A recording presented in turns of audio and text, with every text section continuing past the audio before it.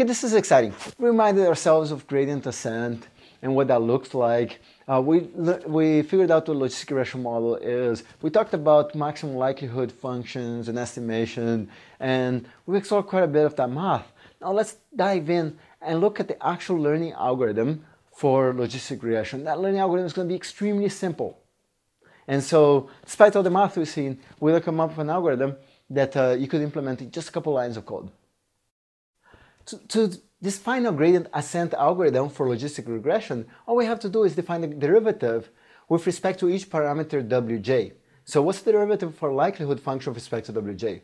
By the way, these derivatives, side note, are going to be of the log of the likelihood function, the log likelihood, and I'll explain a little bit more why that is in an advanced section of this module later on, an optional one. But just think about it as a derivative of the likelihood for now. Now, that derivative of the likelihood is going to be equal to the sum over the data points. So we're going to consider each data point has a contribution to the derivative. Some want to make wj big, some want to make wj smaller. But we're going to sum over the data points of the difference between the what's called the indicator function that the data point is +1. So indicator of whether this data point is positive. So I'm going to specify it at the bottom here.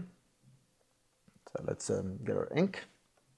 So this indicator function, it simply says output 1 if yi is truly a positive example, and output 0 if yi is a negative example. So that's the indicator is. So this is this definition over here. So is this a positive example? And the second term, so there's a difference between that and whatever my model predicts, how much my model thus far predict that xi is positive. In other words, if this is the difference between the truth, is this a positive example, and the likelihood that my model assigns to being a positive example. And we're going to weigh it by the feature value xj. So this, for example, is a number of awesomes. So if a data point has many, many awesomes, then it has more contribution to the derivative because that coefficient is going to be multiplied by, say, 20 awesomes. If it has 0 awesomes, then there's no contribution here because whether the coefficient is high or low, it doesn't make any difference to this data point. So that's why we weigh it that way. So this is exactly the derivative that's very simple that we're going to implement.